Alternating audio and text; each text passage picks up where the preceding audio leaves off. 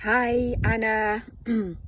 Helen Nachintu here, health coach and mentor based in Derbyshire. And first of all, I want to say thank you so much for giving us this platform where we can actually express ourselves, and hopefully we are being heard. And thank you so much for being such a beautiful, benevolent, generous light worker that you are. We actually need more people like you in the media. We need more reporters like you reporting the truth and giving people a platform on which to speak.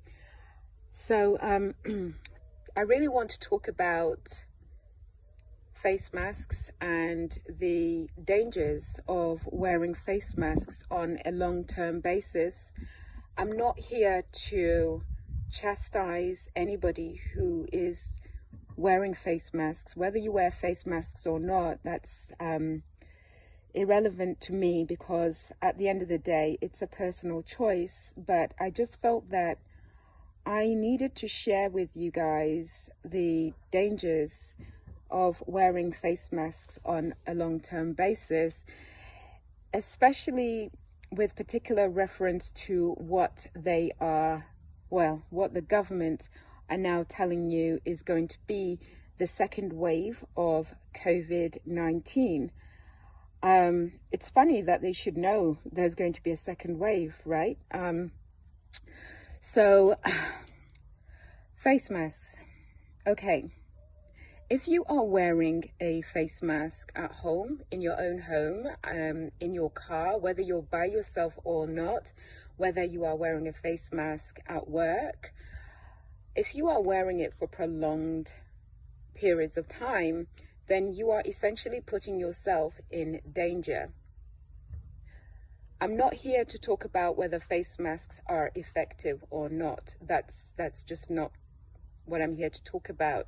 I'm here to talk about the fact that you are weakening your immune system by wearing face masks on a long-term basis.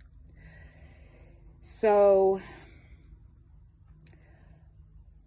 with that in mind, and with what the government are now preparing you all for in terms of the second wave of COVID,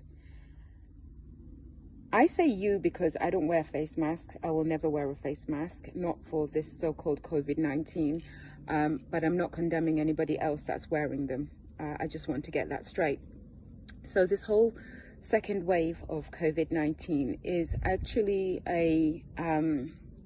it's actually the government's way of weakening your immune system. Let's face it, Big Pharma has never made any money out of us being healthy, right? And this little situation right here is no different. What they're calling the second wave of COVID-19 is the fact that when you wear a mask for prolonged periods of time, you weaken your immune system. Now, let's think about the fact that autumn-winter season, many people catch colds and flus, and they're able to overcome those colds and flus with minimal challenges, yeah? This time round, autumn-winter, cold and flu season, a lot of people are going to really struggle to bounce back from that, because you would have already weakened your immune system just through wearing face masks on a regular and consistent basis and prolonged periods of time. So really, I'm not asking you to break rules, regulations, or whatever, because I understand that some of you have to wear them for work, otherwise you lose your job.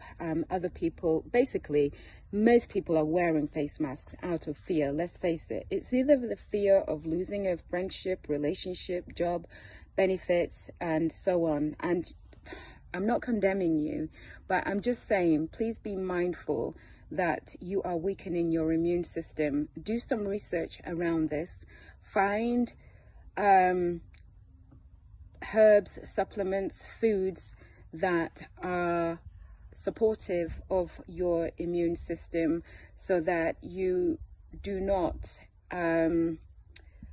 suffer too greatly, shall we say, during the cold and flu seasons.